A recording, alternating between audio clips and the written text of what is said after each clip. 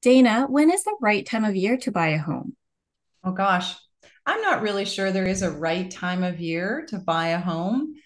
I think you should buy a piece of real estate when you are ready. And when I say ready, I mean in terms of you have a pre-approval, you feel like you're financially stable, you're not, crazy underwater with the debt, credit score is good, job is stable. When you feel stable is the best time to buy a house. There really is no bad time to buy a house.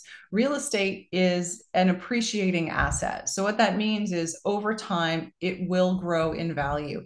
I always say, don't wait because you don't want to be in the unfortunate position of being left behind in terms of not owning property. Because I'm a personal believer in the fact that real estate is the way to personal wealth.